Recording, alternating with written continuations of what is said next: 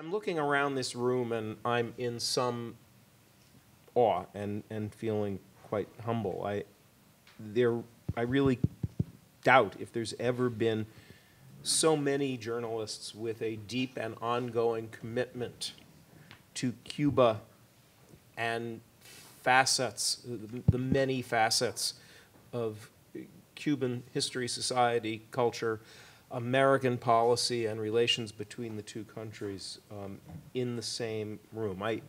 If I do the math, I think there's something between 600 and 1,000 years of experience in covering Cuba in this room, which is a lot to think about, and a lot of devotion to a critical story.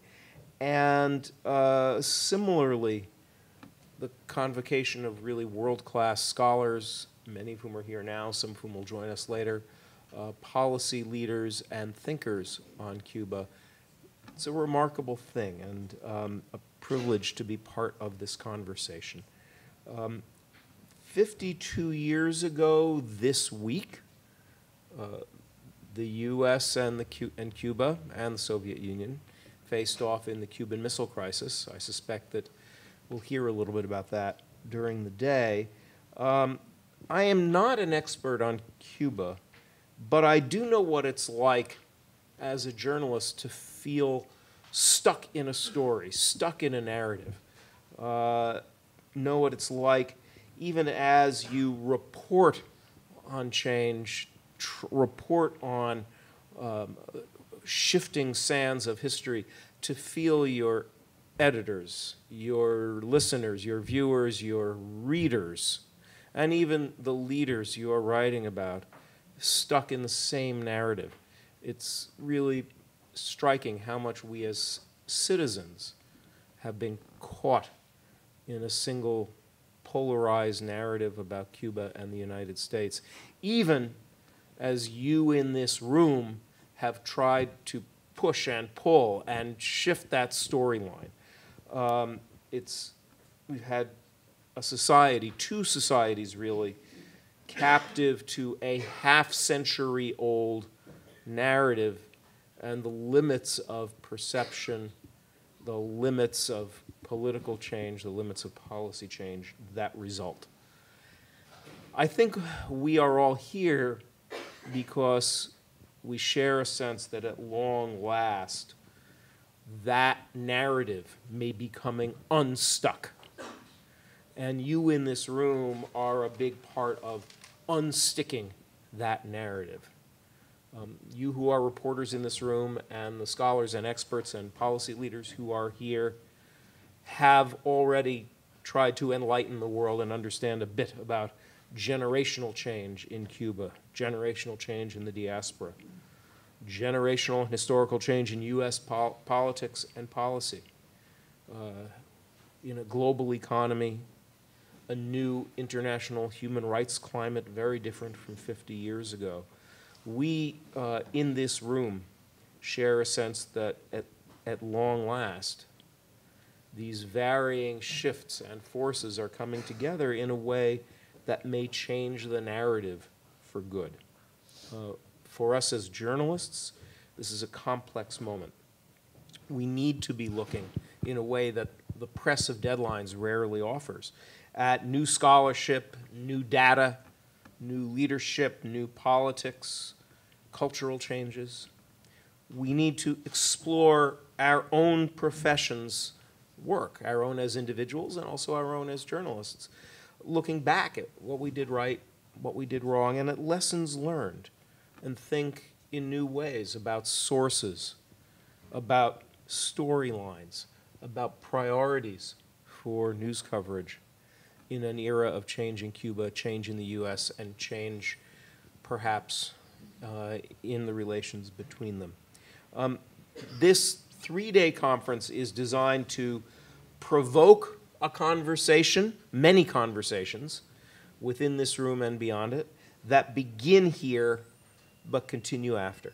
Conversations, first and foremost, among the colleagues at the table here, conversations with the sources, with the experts and policy leaders and thoughtful people who are assembled around the edges of the room and will be in and out through the day, and conversations with our readers, our viewers, our listeners, our downloaders. That's what we do as journalists. So we've structured these 3 days in a way that I hope pushes that conversation forward.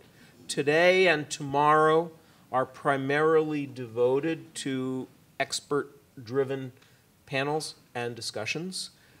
We will be looking back historically, new scholarship on the Cold War, new scholarship on secret diplomacy and other things. We'll be looking at the recent initiatives by the Obama administration, looking at issues of economy and culture and policy and all that stuff that's on your agenda. And then Saturday is structured much more as a journalist-to-journalist conversation, in which we look both back and forward, look for lessons learned from past coverage, and the prospects for where the story can go from here, what our role and responsibility as journalists will be, and how we can really do the job as well as we can. Mainly, I'm going to get out of the way and let things happen. We are going to try to stick to schedule. A few ground rules. On the one hand, this is, with one exception that I'll describe in a minute, an on-the-record conference. If there's a point at which any speaker wants to take us off the record, that's okay. But, you know, we are videotaping it, though not live streaming it. What is said here should be understood as being on the record. At the same time, we're trying to encourage a conversational atmosphere, a thoughtful atmosphere. On the Columbia side of things, we will not be live tweeting, streaming, or doing any of that kind of contemporaneous reporting, because we just really want the conversation to unfold and have people have a sense of not being under constant scrutiny. How you choose to report or not, tweet or not, or whatever is your business, but I would say that our primary goal here is to serve your long-term thinking rather than any kind of short-term news agenda. The one exception to this is at Friday night's dinner. Dan Restrepo, who not too long ago left the Obama administration, has asked to speak off the record and said he would be much more interesting if that was the case. And since we may be at a moment of interesting, indeed, policy change coming out of Washington, we thought we'd honor his request and see where that goes. So welcome again on behalf of Columbia University Graduate School of Journalism.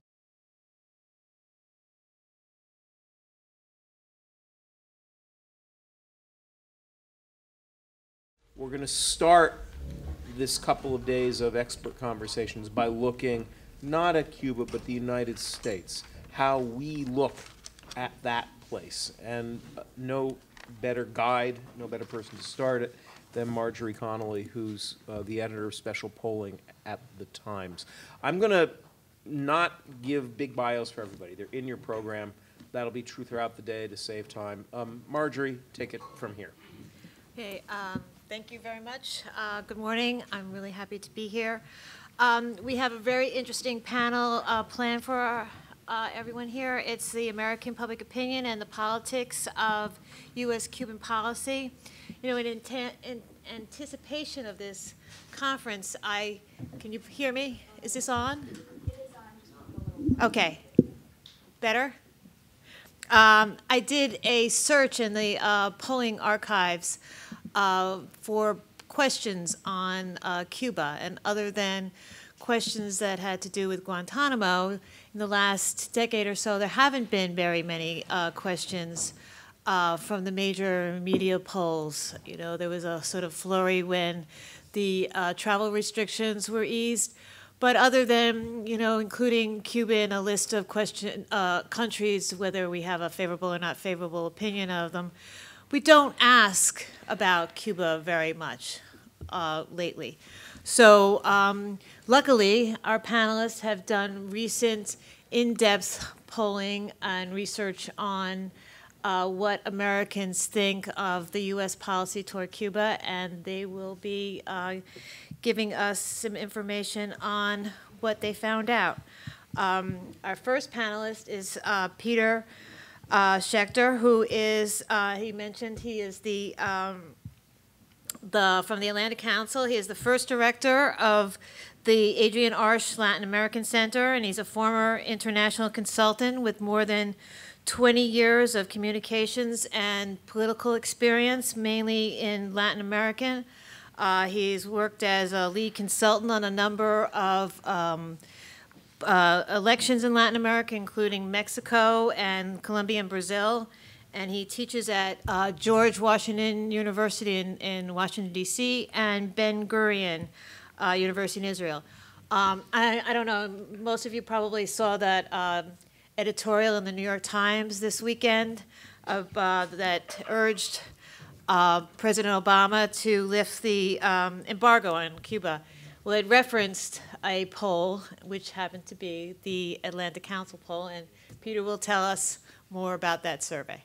So, Peter, thank you. Great, thank you very much. I'm going to get up and click from here. That way I can see. Good. Great, thanks very much. So, well, thank you very much for inviting me, and I think it's great that, that this conference is being held. Cuba has been the third rail of U.S. politics for so long. It's been the poisoned chalice of U.S. electoral politics. Anybody who touched Cuba always got burned. It really has been this untouchable subject, and you can feel, as a number of people have already mentioned, you can feel how something is in the air and beginning to change. And so when Bruce referred to a half-century of stuck narrative, I also want to refer to you to a similar half-century of a monopoly of Cuba discussions that basically was controlled by two cities, Washington, D.C. and Miami. And we thought in this very new center that we had, and I used to be a political consultant. My experience and record as an intellectual is only 1 year long. So, you know, and I came to the Atlantic Council with a view that, you know, you have to introduce politics as game changers, and one way, what I have seen over so many years, is the power of polling to actually debunk myths. So one of the things that we did was we said, why don't we ask other people in the United States about what they think about normalization with Cuba? Why don't we ask other people in the United States whether this policy should change or whether we should keep it the same way? So this organization, which is quite an elite organization, John Huntsman, the former presidential candidate for the Republican Party, is our present chairman. Chuck Hagel, now the Secretary of Defense, is our previous chairman. Brent Scowcroft. I mean, we're sort of an elite organization. And sort of doing polling was a little new for the Atlantic Council as well. But they were extremely supportive because everybody understands how stuck this issue has been. So with that, well, I guess that in order to do polling, the one thing my colleagues and I decided was we better get ourselves two pollsters, because it's not enough to do the first national poll on Cuba. We realized that we were going to be attacked. We realized that a lot of stuff that would come out of this poll would probably be quite controversial. So we hired two pollsters, and we hired Glenn Bolger, who is the Republican pollster. He's the Speaker's pollster. He works for Public Opinion Strategies, probably the preeminent Republican polling company. And we hired Paul Maslin, who is a Democratic pollster who has numerous experience with both national and statewide campaigns here in the United States. So, as they say in Spanish, curarse en salud. Just in case, we hired two so that nobody could attack us for being on one side or the other, okay? So The methodology of this, we chose, again, in part because we really wanted to hammer home the importance of doing this in as precise a way and as professional a way as possible. We did a pretty sizable sample here. So we had a large sample, but not only that, we then oversampled a couple of places. We oversampled Florida, for obvious reasons, because of the large Cuban-American community. We oversampled New Jersey because it's the second largest Cuban-American community. It also happens to be the home of a very powerful senator who has very, very, very important views on Cuba. And we oversampled Hispanics nationwide because we thought that it would be important to know what the nation's largest minority thought about this issue. So, so we feel that we came out with a sample that was sort of really quite important, and it comes out to about 3 plus or minus 3.1% in terms of margin of error. So the first thing we said was, a lot of people always say, oh, polling, you're asking the American people or you're asking the Bolivian people to decide things of policy. Look, I've done this for 24 years. I've done polling from the Philippine Islands to the Bolivian highlands. And it's amazing what polling is and how right people are, and they get it instinctually. They may not be able to tell you the specifics of a policy debate, but people get it. And so when we ask people, tell us, rank countries with whom America has a good or bad relations, people ranked Cuba as worse than Iran. So you will see that the worst relation that America has is with Iran, and Cuba, and the worst relation that America has there is Cuba, and Iran is better. So we then went to what are the American attitudes towards Cuba itself. 56% of Americans favor changing our Cuba policy. When you add strongly favor and somewhat favor, 56%. When you ask this in the state of Florida, it's 63%. And when you ask it for Latinos, it's 62%, with opposing being 30%. These are pretty big numbers in polling.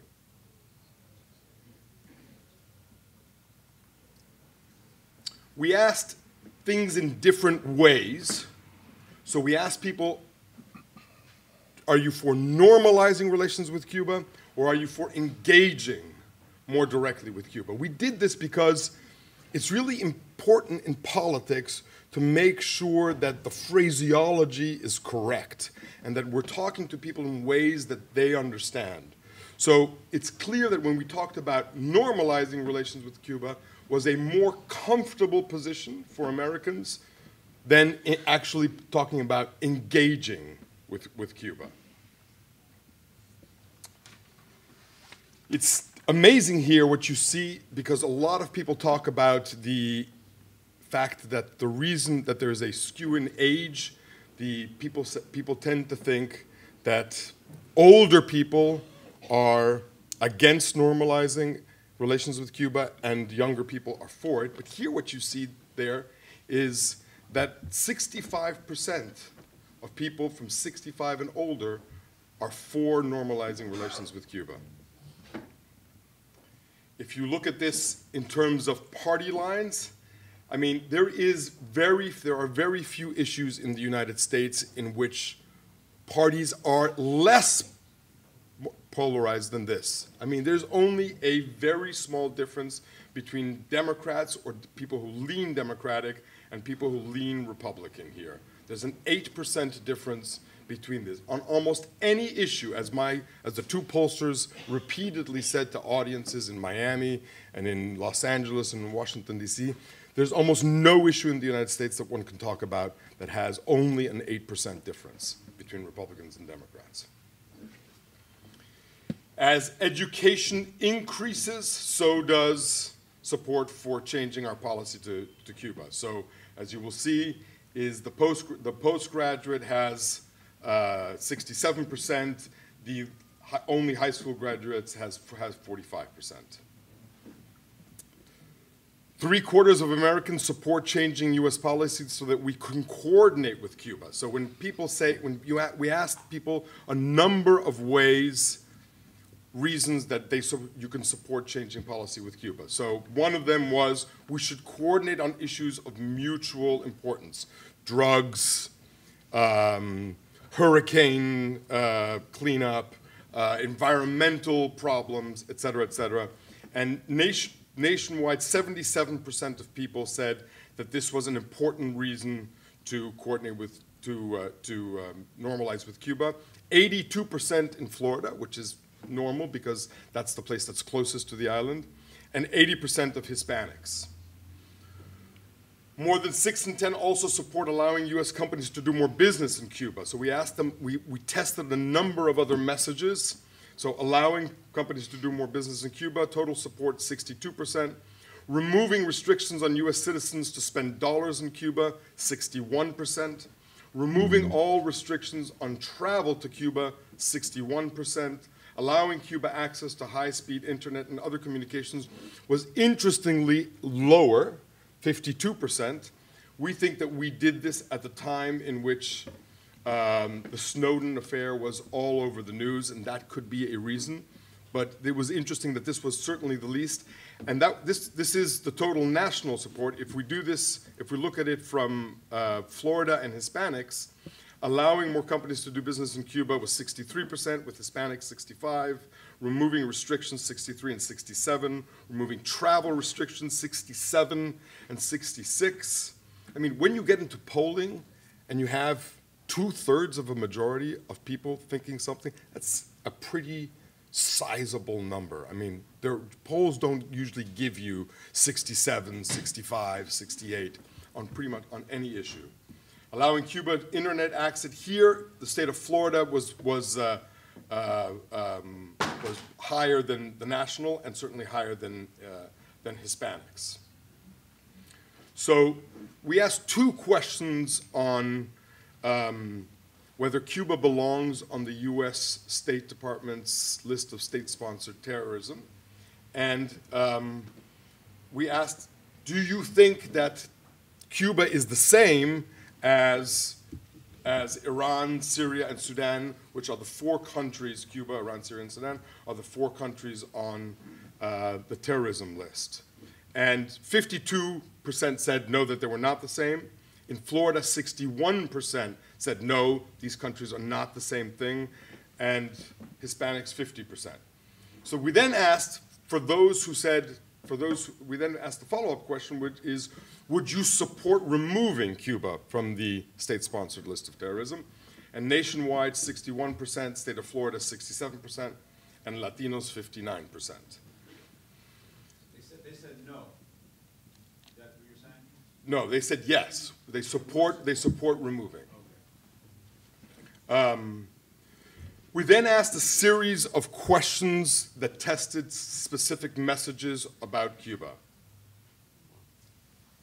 We asked, very importantly, we asked positive messages, and we also asked negative messages. We said we should change policy in Cuba because Cuba is only 90 miles away from the mainland. So 58% believed that that was a good reason. That enough was a good reason to normalize. We said that our government only allows Cuban Americans to travel to Cuba. They should allow everybody to travel to Cuba, 58%. And in Florida, those numbers were 59% and 61%. And for travel, it was 59 and 60%.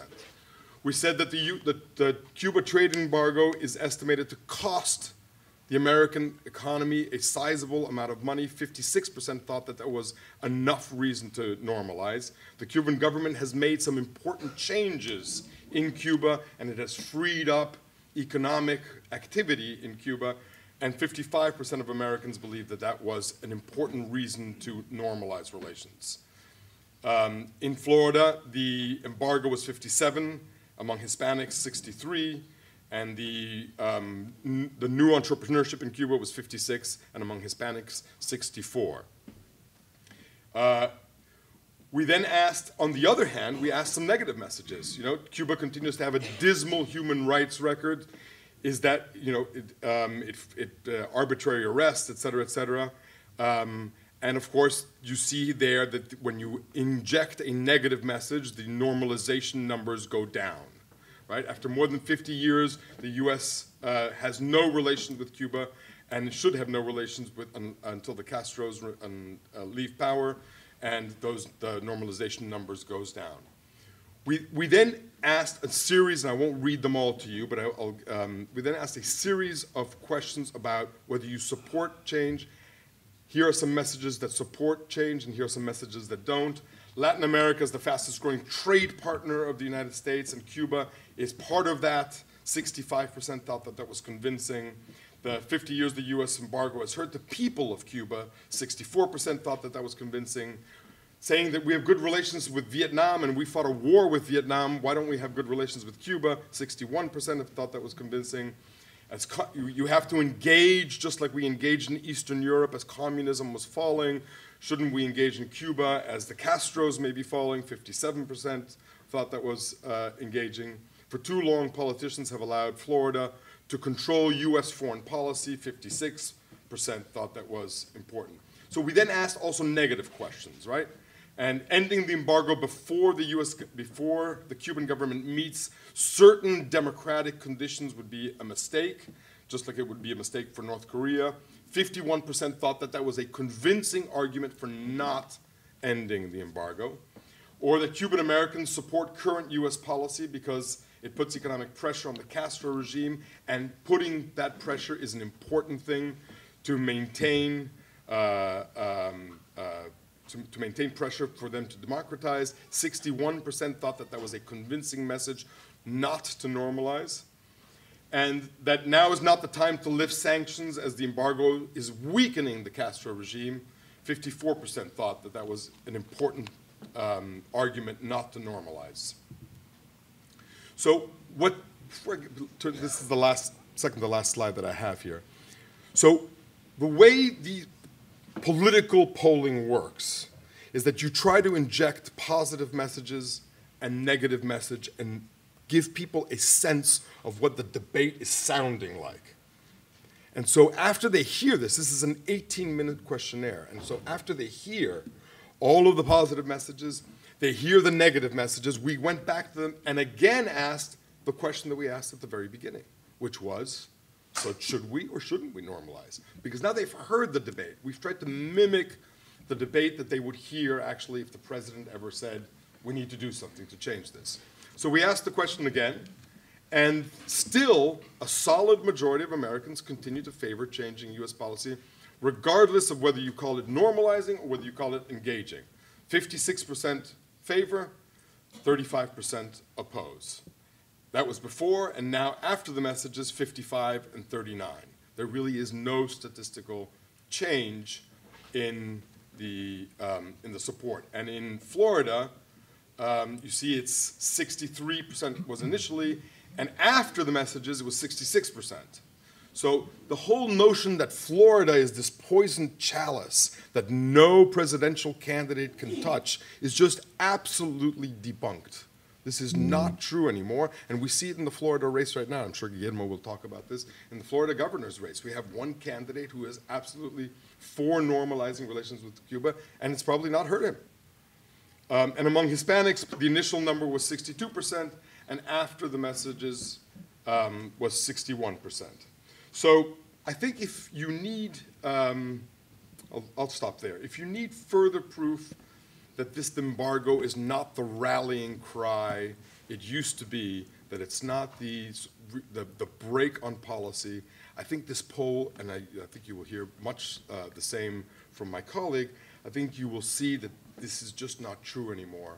And if the president would feel that he is interested in trying to have some type of leadership, new leadership on this issue, I just don't think that he will get a lot. There will be some people who will be very loud and very passionate, but I don't think that there will be the political damage to the president or to any future Democratic candidate that a lot of people have been threatening for so long. Thank you very much.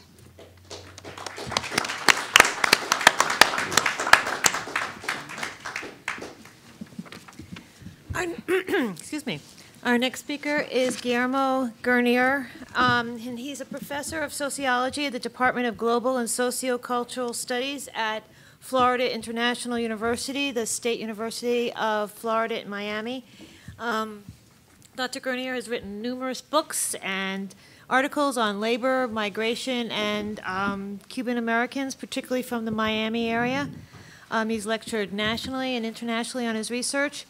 He started a Cuba poll in 1991 and has conducted regular surveys of Cuban Americans' attitudes since then. And that New York Times editorial referenced his survey as well. So he will be talking about the results of this most recent Cuban survey of a survey of Cuban Americans in South Florida and look at some of the indicators of change in that community. Thank you very much. Thank you. Thank you. Thank you for the invitation, and thank you, Kate, for setting it all up. I'm the only person that actually communicated with directly, and she did a wonderful job of getting me here. I am going to be talking to you about the research that we have done at, my colleagues and I have done at FIU over the last 20 years. And I hesitate to call it polling, even though it does use a methodology that pollsters will recognize as polling. But I personally have been curious about the evolution, the devolution, the changes in the Cuban American community in Miami specifically. Since I moved there in the late 80s, I wasn't raised in Miami, I was raised somewhere else. I was raised in Georgia after coming over from Cuba, so I didn't know Miami. I laughed at Cubans in Miami, and now I am one. Thank you. I don't know if you actually can, I need this or not, because I'm going to be moving around, but, oh, okay, translation, there we go. Thank you. The polling that we do is based on our research. We're trying to figure out how the Cuban American community has changed and is changing in Miami and is changing Miami. So we have done polling, as I'm going to report to you.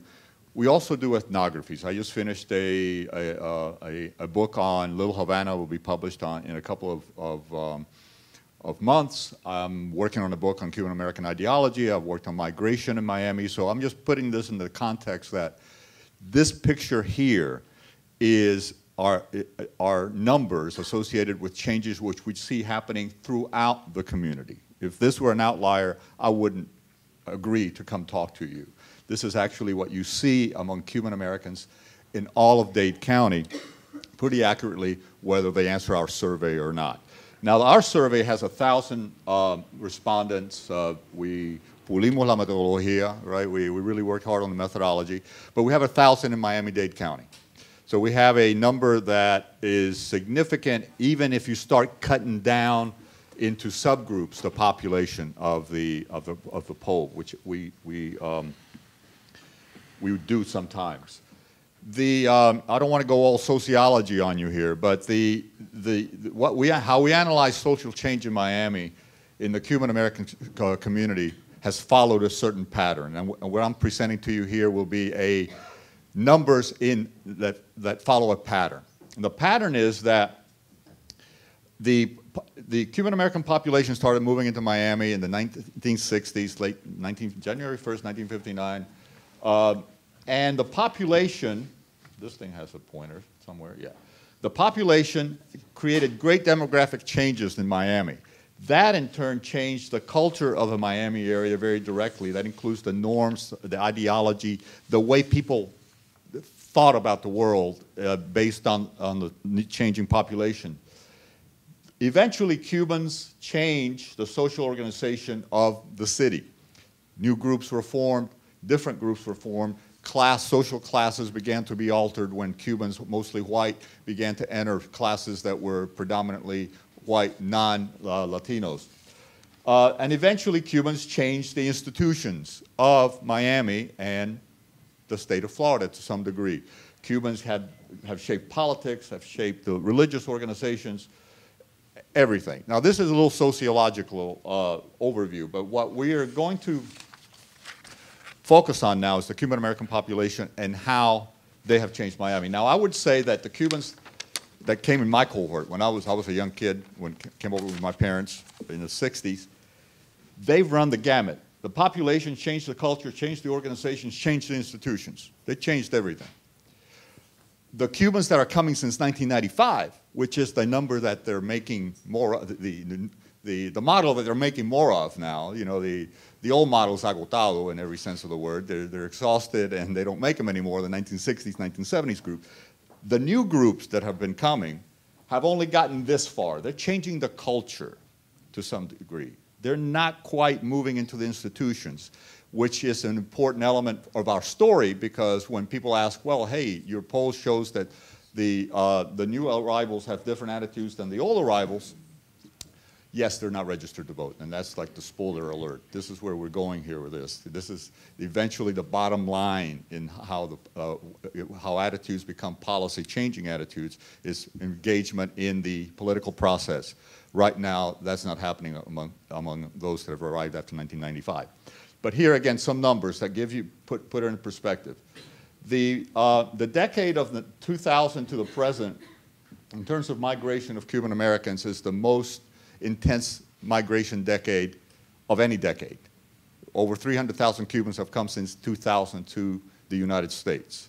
300 and some thousand. Two slides for that. One is permanent residence status. You can see since 2000 to the present, the number that have achieved or received permanent residency is higher than in any other decade. And then naturalized citizens. Okay, you've got to become a citizen. You can't play the game unless you become a citizen. This again here's the spike in 2008 for election year spikes, which are very common. So you can see the numbers are growing over the years. Now that was the United States in general. That was the Cubans coming over to the United States as a whole. This is Miami-Dade County. This is Miami-Dade County. Now this is the entire migration stream from before 1959 to the present. Here's Mariel. That's Mariel right there, bam. All right, the only thing I want you to look at this is look at the redder the color, the older the population. Right, so here we have older populations, early migrants, younger population, late migrants, all right? So this is what we're talking about here. This is the group that's growing. This group is not growing anymore. All right, so that's a somewhat of a big picture. Now, what's that done? Well, that's changed Miami. All those migration waves have changed Miami and what people believe to be the Cuban American experience in the United States. Miami has close to 2.5 million people. 35% of those are Cubans. 335, oops, we lost a space there. 35% of the Cubans have come since 1994. All right, so a third of Miami, over a third of Miami right now, is post-1994, 1995 Cubans from the island. Now, I'll be glad to send this PowerPoint to anybody that wants it, okay? All right, so this is just to let you know that you don't have to kind of keep track of all the numbers here.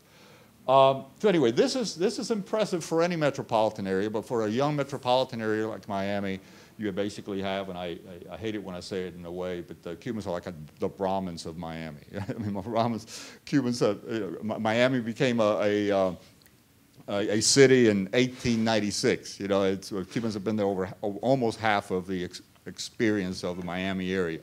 So it's a sizable cultural experience. Now we're getting into the poll now.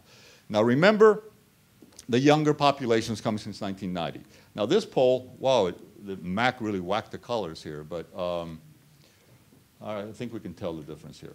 I'm going to go through all the questions, or the significant questions on the poll. And they're all going to follow, all the slides are going to follow this pattern. The pattern is, when did you leave Cuba? And we break it down by these periods. 1995 to the present is the last column here.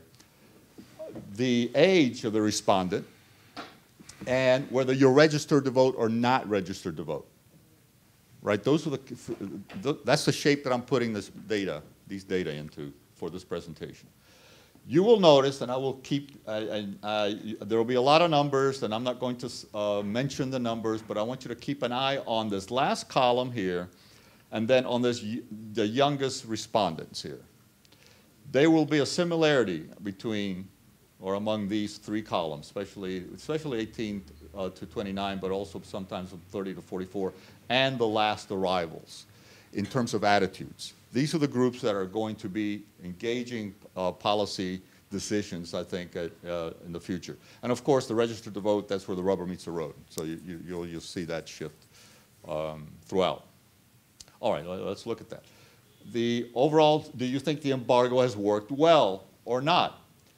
The Cubans might be intransigent, but they're not stupid, right? I mean, we know that the embargo has not worked. Regardless of what your political spectrum of beliefs are, there's a sense that the embargo has not worked. Now you see here the folks that have arrived most recently, and the younger folks are the ones that keep saying more likely than not that it has not worked well. But even among registered voters, you have a 50% that says not at all. So the embargo is not working. Now that's a warm-up for the question of do you oppose to continue the U.S. embargo. We didn't ask it in this order. I'm presenting it in this order. We didn't ask it. You have to get some people, you have to get a running start thinking about Cuba policy before you can answer this question freshly. But here you can see that it's a split. The population is split down the middle. Given a 3% plus or minus, 52% oppose, 48% favor the continuation of the embargo. We ask it this way. We've asked it this way since 1991. It's the same question every year, and I'll show you the trends in a second. So registered voters, you have 51% that favor the continuation. You have 49% that are, this is 50-50 split that want the embargo taken away. It's a 50-50 split in the population. Now, not registered to vote, which is overrepresented by the folks that have arrived most recently, not registered to vote, they're clearer on that. They oppose the continuation of the embargo. So the more recent arrivals are more anti-embargo than the long-standing residents of Miami-Dade County. All right, this is the trend. The same question asked, varying size. We've had as many, a sample as large as 1,800. I think the Christopher Reynolds funded that 1,800 sample years ago. And we've had smaller samples when the funding has not developed. So you can see the trend. 48% now do not continue. I mean, they're not still favor continuing the embargo, as opposed to 87% at the beginning of the migration period. Well, beginning of our polling, which was 1991, right before the recent migration. Unrestricted travel. New arrivals, 80% yes. Young respondents, 90% yes. Registered voters, 58% yes. Unlimited travel, unrestricted travel by all Americans. The trend on that has been on the upward side, from 44% to 69% now, favoring unrestricted travel. Diplomatic relations, 80% of the new arrivals. Now you can see, of course, the mirror image of the new arrivals is the earliest wave. You can almost see these two groups kind of vying for a voice in the community. 88%, and again, not registered diplomatic relations, very high support, still over 50% among the registered voters. So you're getting the picture here. There's a trend that can't be denied of the new arrivals having a more engaging view towards the island. Let's see. People travel, 65, 72, kind of split in the less strongly favored in the registered, but still a large majority of folks supporting the people-to-people, and of course the not registered, which are new arrivals, do so. Cuban Adjustment Act. What a surprise. I'm awed and shocked. There is broad support, and especially among new arrivals, for the maintenance of the Cuban Adjustment Act. Wet foot, dry foot, again, the least support among the early arrivals, more support among the young people and the later arrivals. So I could go like this, and I think I will because I have a few more slides, but you can see the pattern developing quite elegantly, as it were. Now this one is where, this is like the surprise question, right? It's the first time we've asked this question. And it basically shows that the new arrivals are less supportive of maintaining Cuba on the so-called terrorist list, but there's still strong support for keeping it on the list. Now, we can talk about the symbolism in this. As long as you can travel to see Tiacuca and send their medicine and all that, you might as well keep the pressure on the government, state-to-state relations. You want some pressure. So this was not as, but still you can see the difference. And I guess one of the things that I'm surprised by the consistent difference between the new arrivals and the early arrivals. And if you live in Miami, you always hear the old guard saying, hey, these new folks aren't like us, right? You always hear it. And they don't say it lovingly, you know, in many ways. But yeah, they're not. The fact is, why should they? They haven't shared your specific historical experience. Why should they be like you? All right, political elections. How important is a candidate's position on Cuba for you? And we've only asked this of registered voters, of course. And this is kind of a lot of color here, but you can see that Cuba is still very important for a lot of Cuban Americans. It is over 50% across all, moderately important or very important. So among the young people, you have a lessening of that, but it's still 50%. Cuba is very important. Now, what does that mean?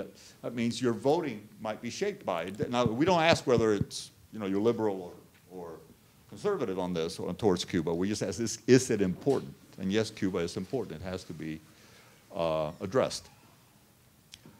How likely would you be to vote for a candidate who supports reestablishment of diplomatic relations with Cuba? Now, this is only of registered voters, right? So this last these two columns here are signify if you have an important, if Cuba is important to you, how did you answer that question? Almost 50% moderately important, and over 50% of very important say that yes, they would. Over 50% of Cuban Americans looks like would vote for a candidate that would support reestablishment of diplomatic relations with Cuba. Yes, sir. Registered. These are questions just asked of registered voters. Replacing the embargo with an increased support for independent small business owners in Cuba. So if you can drop the embargo but still manage a way to support or manage a way to support small business owners, would you vote for a candidate that makes that part of his or her platform? Among the young and the new arrivals, overwhelming support for that. They didn't like the embargo to begin with, so hey, if you can support business owners while you drop that, it's a win-win for them. And again, Cuba is important to them in a variety of, in various ways, but they're all supportive of that policy. The embargo, would you trade the embargo for increasing pressure on the Cuban government over human rights? Overwhelming, yes. Now, human rights is always a trigger question. Human rights, the first time we did, in 1991, we did the first poll, and it showed all kinds of differences among the Cuban American population about visits and this and that. The 95% of the population said they wanted to support human rights groups on the island, which is, I mean, you get 95% agreement among Cubans on anything. And I don't know, you got to kind of wipe your glasses and look again. All right, do you send money? These are a couple of questions regarding the money, the remittances, the remesas. Among the entire population, the circle is always the entire population. You got 50-50 roughly. People send money and they don't send money.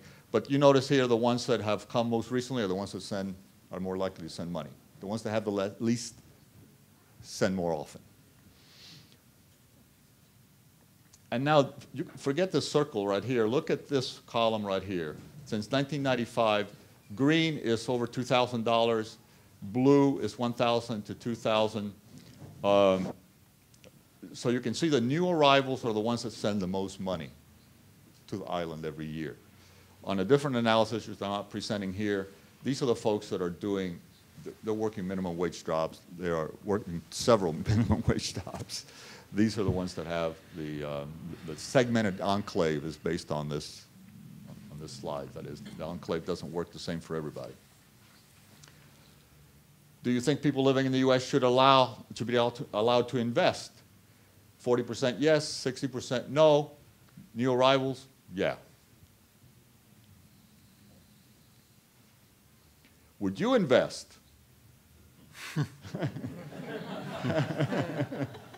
55%, 56% among the new arrivals. So, yeah, if they want to, if this is only asked of people that's thought you should invest, right? Yeah. Yeah. Okay, so here's where the rubber meets the road. This is where the policy meets the opinions, right? Everybody has an opinion. You know what they say about opinions. Are you a citizen? Only 31% of those arriving since 1995 are citizens. Other research supports this too. Our previous survey 2 years ago had similar numbers, a little bit lower because it was done before the election. The election kind of bumped it up. So only 31% of the new arrivals are citizens. Are you registered to vote? When they get to be citizens, they're engaged. They get in the game. They get in the ring, right? So the Democratic Party, if that's the party that wants to soften any relations with Cuba, I think is missing an opportunity. Cubans might still have the new arrivals have the same kind of interest in Cuba that the Cubans in the 1980s had under Reagan, except it's not to destroy the evil empires, to create some bridges to the existing world that they've left behind. The Republican Party is losing somewhat of its hegemony, but it's still the lead dog. Independents and Democrats, which is a 25%, match it, get close to the Republicans, but the Republicans are still mostly the game.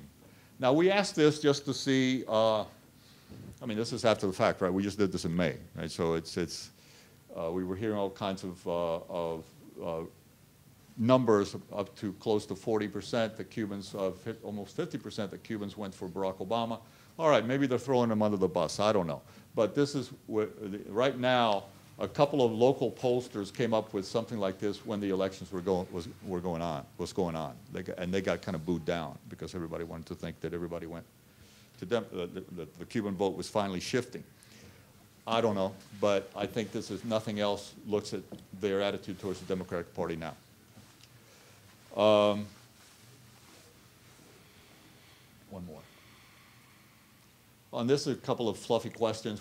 Is Raul better than Fidel or not? Would you say Raul Castro is worse or the same or somewhat better or much better than Fidel is in terms of improving the well-being of people living in Cuba? Well-being, the broad term. Most people say it's the same. The new arrivals, which probably are the ones that whose testimony I would most believe, are kind of split on that too. And that's all she wrote. That's it. Any questions I would like to answer? But I don't think I think she's going to run the questions. I think we're going to have questions for both our speakers. So you had a question?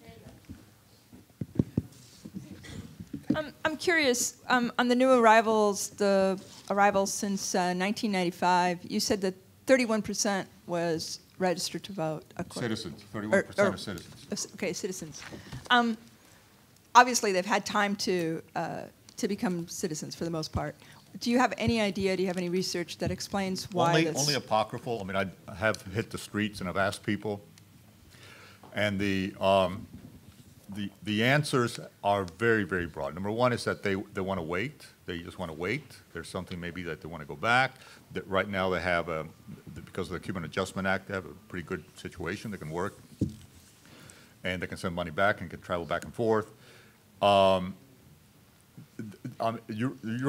kind of a logical answer. Sometimes you hear things like, "Well, I don't want to become a citizen because then I'll get called for jury duty." And I'll miss work, and I can't miss work.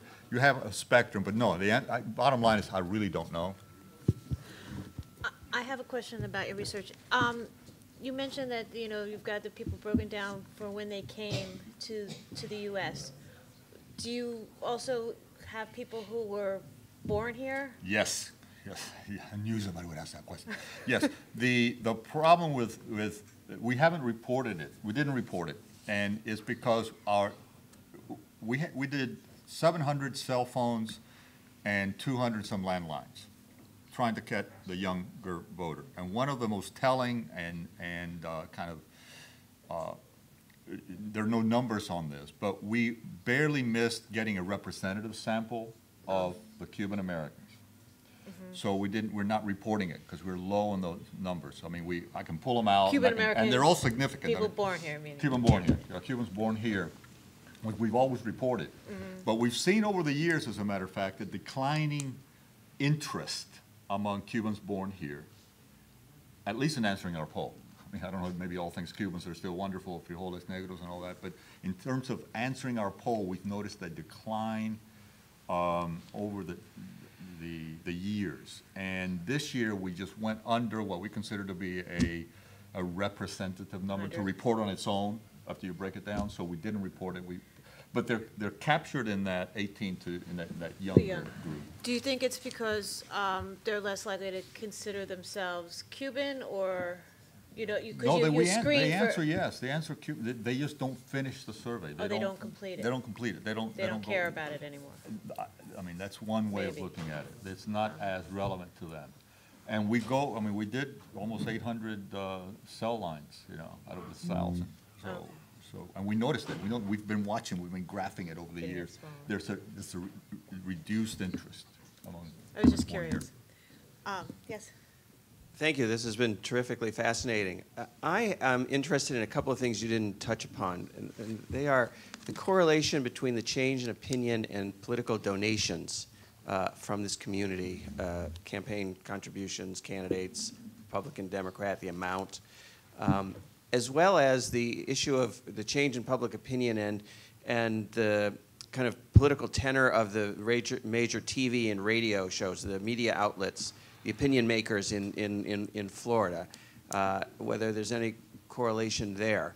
I'm wondering, in addition, if the two of you were, I'm wondering if you could actually apply this research as advisors to Hillary Clinton's campaign and tell us from what you've gathered here, what has been said to her such that she has now preemptively come out and said, the embargo doesn't work. It's not working for our interests. The Cubans use it as an excuse, according to her, and so we should lift it so they don't have any more excuses. In other words, she is already in advance staking out a position, which is quite interesting, and obviously having looked at the very data that you've presented to us. I'm glad to take the last question, and you can take the one about contributions from Miami. I'm not sure I can answer that. I think, as I said, I think any political candidate today is going to be told that the Cuban issue doesn't have the juice that it used to have. I mean, it just doesn't, and which means you can liberate a political candidate to basically say, do what you want. And my sense is that Hillary Clinton, ever cautious, is doing what we in the political world, I guess I shouldn't say we, I'm no longer in the political world. What the political world would say is inoculating herself, right? And so she's basically saying it clearly hasn't worked. It clearly is a crutch to the Castro administration. It's the everlasting excuse. It's the excuse that keeps on giving. It provides them with all the answers to any of the problems that they may have. But on the other hand, she doesn't go quite as far as to say, given the fact that it's been a crutch and given the fact that it doesn't work, therefore I believe we should take it down, or I will advocate when I'm president to take it down. She hasn't said that yet. I don't know if she will say that. But I'm certain that she has taken this position this far because her advisors have told you there's really not going to be a lot of consequence to taking the position that far. Yeah, but in addition to that, I think that Clinton, when she was in a position of power, also mentioned that she thought the embargo should be lifted. And the fact that it wasn't, and I think that, I mean, ultimately, there's Cuba, and there's what people think about Cuba, and I think Cuba is just not important enough in the global scale for anybody to go and cash any political chips. It's just, so yes, she could do it. I think that certainly the data are supporting any kind of, as if data were like the guiding light, it's not the guiding force in any of the Cuban, it's passion that guides Cuban, or grudges. A lot of emotion guides Cuba policy, but not data. And I think that there is a sense that now you have a chance to realize that if you're going to pander to the Cuban community, be sure you realize what community you're pandering to, because there's a variety of communities up there. And I think that if you get more new Americans, new Cubans involved in the process, the backlash is going to be minimal. The Cuban vote is not as important as it used to be, if you're looking at it that way, just purely that way. It's not as important as it used to be. It's not as monolithic as it used to be. And when we ask them if Cuba's important, yes, Cuba's important, but it could be Cuba policy's important for the new arrivals in a different way that Cuba policy is important for the earlier arrivals. And the reality is, I think that the conservative Republican, the people who would be upset about changing the rules on Cuba, wouldn't have voted for her anyway. Yeah. I would just add that the Cuban population is also a decreasing in size compared to the larger Hispanic population in general. I mean, it's just, it used to be, when you said Hispanics in Florida, you basically were saying Cubans, and that's every day less true. And as you saw, Hispanics in my poll, they generally are very, very pro-normalization. Which is also why President Obama won the Hispanic vote in Florida for the first time. A Democrat won the Hispanic vote in Florida for the first time. Yeah. Well, Chris is the canary in the cage right now on this. We'll see. Right. I have a question around here. I came from Florida, so I think I need to insist in, it's a question for Peter, actually, about this political damage. Because as Grenier shows, like the newcomers are changing their minds, but still they're not citizens, they're not mobilized. So do you think that there's not going to be a political damage for Democrat candidate, or because even in this Chris and Scott race, Chris already has back off and say that he's not going to Cuba, and also Joe Garcia and David Curbelo's race, Garcia is insisting that he's pro-embargo. Like, there's a no-go zone there, about Cuba. So, do you think, like in Florida, and there's not gonna be a political damage for a candidate to change its policy? Florida is the most important political state in the nation. Not the second or third most important. It is the most important because California is going to be Democratic for the next 20 years, and Texas is going to be Republican at least for the next 10 years. And so Florida is where it all happens. And I think Florida has grown tremendously, and the proportion of importance of Miami-Dade and Broward compared to the population has declined. I'm not saying it's not important, it just less important than it used to be. So I think from all perspectives, you have more Hispanics now in Florida that are not Cubans. You have other parts of Florida that have grown tremendously over the last. Do you have data about the political mobilization of these all other Hispanic groups, like the Puerto Ricans, how much they vote, or they citizens? Not in that level of specificity, no, because in my poll we couldn't get to who is Puerto Rican, or who is Nicaraguan, or who is, no. Because that would help, you know, to... I have, I have a question. Sometimes when you hear a message, you try to shoot the messenger. And I remember when these polls were announced and publicized that there was a good amount of criticism of the polls.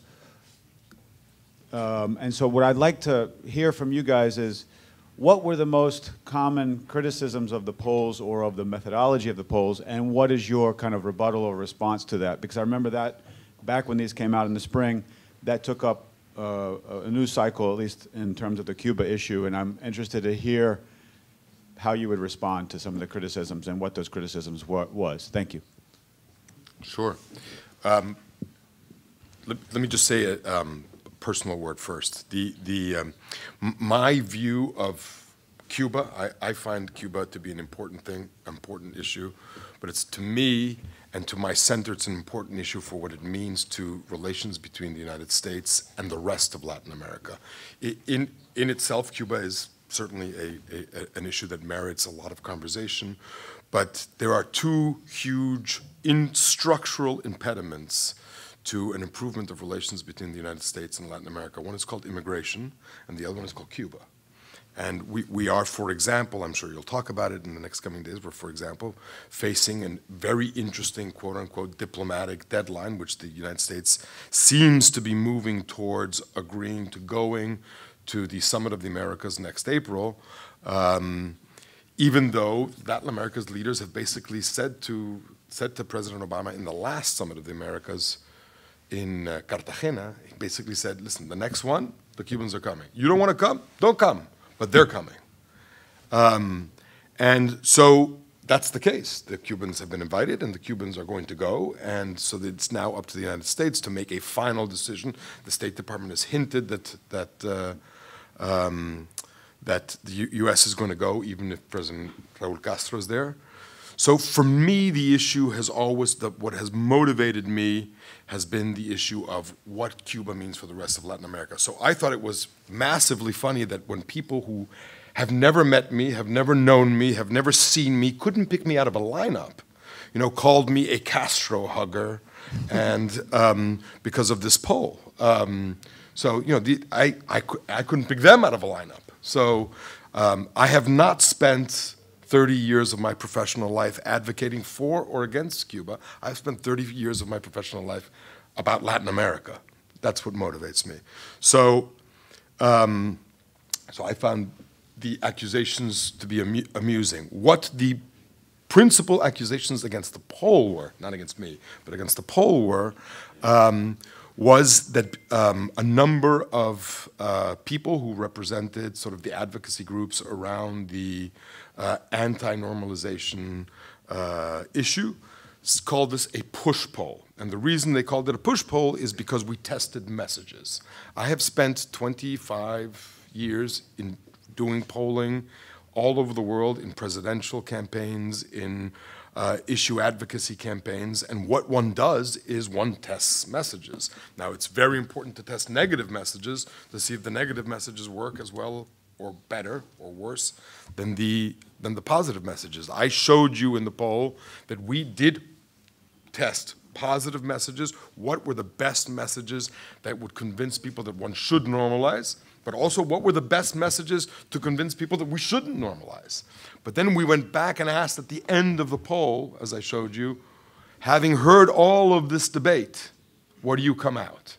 And they came out exactly in the same place that they came out at the beginning of the poll. The Floridians came out higher, having heard all of this debate. So the accusation was the push polling. Message testing is what we do in polling. If the polling is about not taking just a photograph, but actually trying to predict and motivate how policy can be changed, you test messages, but it's important that you test messages honestly. Try the best ones for and try the best ones against. Yeah, and on this poll, let me say that when we started doing this in 1990, we've always gotten attacked. We always get attacked. I'd be offended if we didn't get attacked. But we get attacked for different things. It depends on the position of power or threat that the folks that feel attacked by the poll are willing to muster. In 1991, we were being attacked because it was the first poll that showed there was a diversity of opinions within the Cuban American community, and folks really came down on us on that. And then since then, there have been other polls. On this one specifically, the attacks were, I must admit that I've seen better. These were pretty lame attacks. I've seen better attacks in the previous years. There were two major attacks. One was that it was on the methodology. Nobody disputed, and I said actually to folks that attacked me, and Lincoln Disballart went on MSNBC and very strongly called this a push poll. And I wrote Lincoln and said, hey, you had no problem with my polling when I had questions about you in the poll, which I did. Many times I would ask about Lincoln in the poll, and he was very happy because he was considered to be a good leader. So it's, and he didn't mention me by name because he knows better. He knows that I would never do a push poll. Number one, I've been doing it for 20 years, so and same questions. But the principal complaints were that there was no undecided choice in the embargo, right? Oh, in the question. In the question. And to that, I mean, this is not a political poll. The topic is political. This is research that I try to do to understand the political attitudes and the shifting nature of the Cuban American population where I live in Miami. Number one, so I'm interested in people that have opinions about the embargo.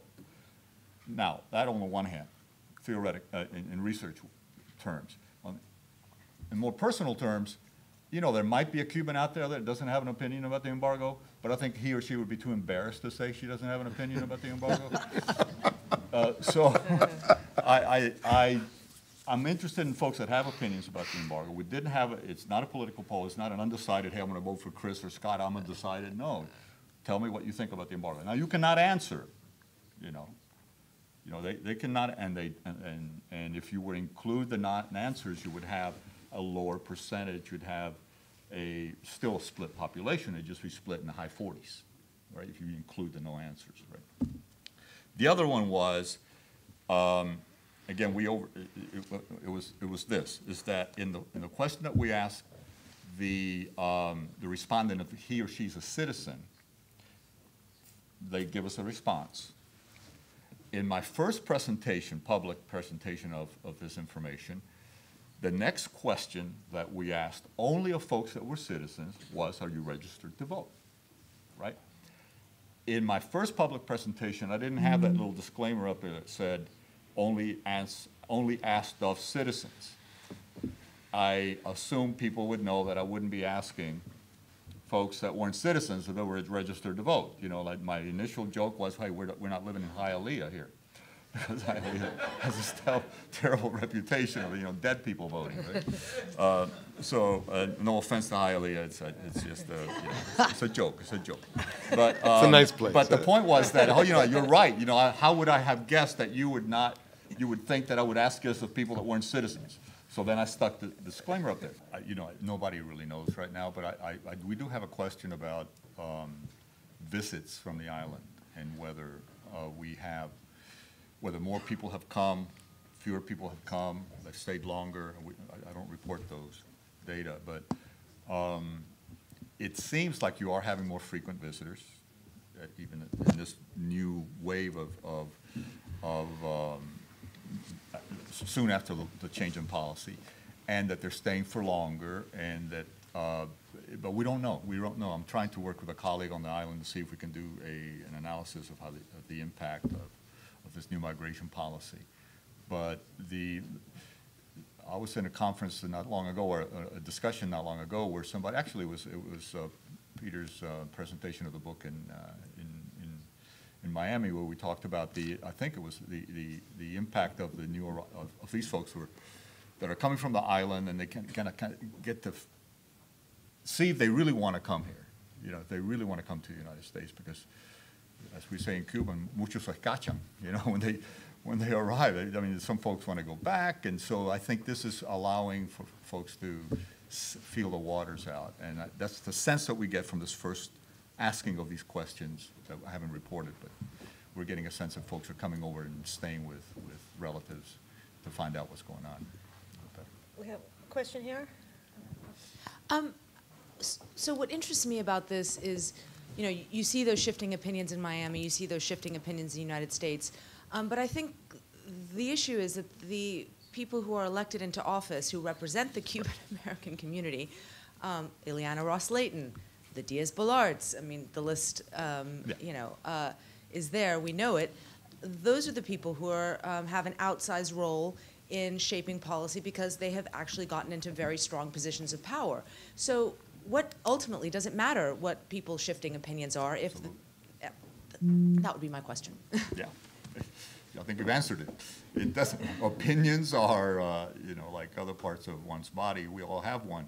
And I think that you're absolutely right. I think it has to do with what does it matter what people think if you keep electing people that don't express your views. And I think that the only way we're going to answer that is to get this number 31% citizens up from the new arrivals and get them registered to vote, because and that's what Ileana said when they interviewed her, by the way, about the poll that got her at the airport, and she said, "Oh, I'm not even going to look at it because hey, I'm getting elected and reelected, and those are the people that I really, you know, they know where I stand on this, and they keep electing me. You know, you cannot argue with that."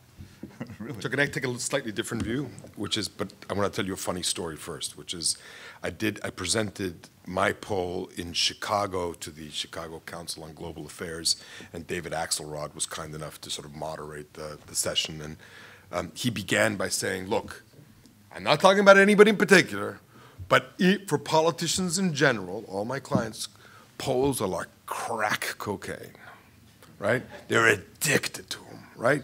The problem is that when politicians become policymakers, when they win, and they're no longer just politicians, they actually have to take other things into consideration. So it's an important factor that they have, but suddenly, for example, for my client, President Obama, you know, this poll may be important, but suddenly he has to also take into consideration that sort of Bob Menendez is the chairman of the Foreign Relations Committee, and he's got, you know, 61 ambassadors stuck in that committee. He's got to fight with them on Iran. He's got to fight. Do you want another fight, right? So, you know, and I think David really described that well in a funny way, et cetera, et cetera. I think there is no doubt that there is a level of passion and emotion when it comes to Cuba and the representatives that are elected from Florida and Senator Menendez. So they bring with them a sense of enormous commitment that the people who are answering in my poll, and I would even dare to say a lot of the people that are answering in Guillermo's poll just don't have, right? And so that level of emotion and intensity is not there. However, we are talking about a relatively small number of people, and that, you know, I would say are increasingly not in line with what everybody's thinking, that they're outliers. I mean, increasingly, they are not mainstream, but increasingly people are thinking that this level of emotion on an issue which so clearly has failed. I mean, we are talking about 50 years of failure. I mean, if government change has been the objective of this policy, it is a failure. I mean, the same two dudes are there for the last 56 years. So I think increasingly people are seeing them as outliers. If I can add just a little bit to that, a lot, and it has to do with also identity of Cuban Americans in Miami. I think the Republican Party has a very strong hold on a large part of the population. That if they vote Republican, unless they're engaged, unless there's a reason that that their interest in Cuba is not, it overrides the Republican position. And I've run across this in a variety of ways, and one of them is during the Occupy movement, when the Occupy movement was happening and all the cities were mobilizing, Miami mobilized as well. And you had a lot of occupied activity in Miami, and I went out and I interviewed the people involved in the Occupy movement in Miami and marches and all that. And I did a couple of hundred of by hand, quick and dirty, one-page surveys about why you were there, and you'd get a very, I would say a class-conscious almost response to why they were there. Well, you'd expect it. It's a self-selected sample. Nobody's forcing people to go out in the streets. So they go out, and they all talk about, you know, unemployment and how the parents lost their jobs, and it's very unequal society, and too rich to fail. They had the rap down. And the Cubans, and at the last question I had is, are you registered? What party are you in? Are you registered to vote? And these very class-conscious, kind of revolutionary Cubans, they were Republican. You asked them at the last question is, you know, are you registered to vote? Yes. What party? I'm Republican. I'm Republican. But they were out there, and whereas most of the others, African Americans and non-Cubans, were Democrats in the same street. So I think that very often people go to vote and they end up engaging the Republican rhetoric, even on Cuba, even because they're Republican as an identity, as a Cuban American identity, and the Cuban American identity as a Republican is very, very, very strong. You had a question? Yes, Guillermo, on the question relating to the terrorism list, were the respondents informed prior to being asked the questions about the possible reduction, if Cuba was removed, of restrictions on banking transactions, commercial relations, as well as travel, so that they made a more informed decision? No, that would have made it a push poll. I didn't, though. I mean, I didn't. That question was crafted well, I thought, but it was pure information. It was straight up information as to the nature, what it did, what the, you can get all the surveys, by the way, on the Cuban Research Institute websites at FIU. But no, we didn't say, and I'm sure that if I had asked, and this is, you know, something that I might consider next time, I would still ask the question straight up. But if you, in Florida, we're particularly affected by, the academics in Florida are particularly affected by this, by Cuba being on this list, because there is a law that's called the Rivera Law that prevents us in Florida from using any foundation funds that are brought into the state coffers to do research on Cuba. So when I go to Cuba, I have to pay it out of my own pocket. It doesn't matter if the Reynolds Foundation wants to give me money to go. I can't use that money if they go through, I mean, it's an example. If it comes to FIU directly, we can't, because of the Rivera Law, and that's because it's on the list. So if I would want to soften that response, I would probably do something like that. Say, do you know that if taken off the list, this would happen, and would you still want them on the list? But the guarantee would be a change, but that I think would be kind of push-pull-y. The last question? Well, actually, that really was my question, the terrorism list. And I was struck by the numbers there compared to most of the other questions. And it was a very similar reaction, which was, my understanding is for a lot of those other things to happen, a first step would be lifting the terrorist designation. So it seemed a little bit skewed. Yeah. Well, most people don't know that, and we didn't inform them of that. We didn't educate them as we asked them the question, right? Which is what I think the definition of my push-pull would be for me. Well, I want to thank our panelists Guillermo, and Peter. Thank you very much. Thank you for all your questions. And thank you, Marjorie, for